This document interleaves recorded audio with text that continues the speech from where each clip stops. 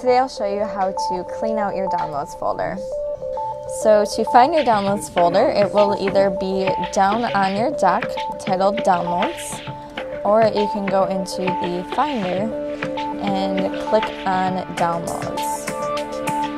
So right in here will be all your documents, any installers that you have downloaded onto the computer, and you can go through and you can drag them down to the trash.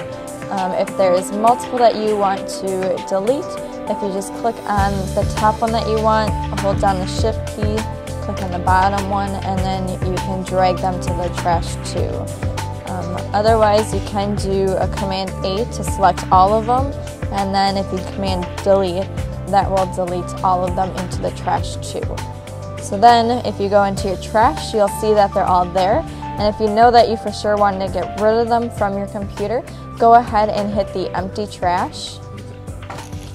And then that sound there will mean that you had deleted all of your documents and your computer is a little bit cleaner and a little bit more space for you to use.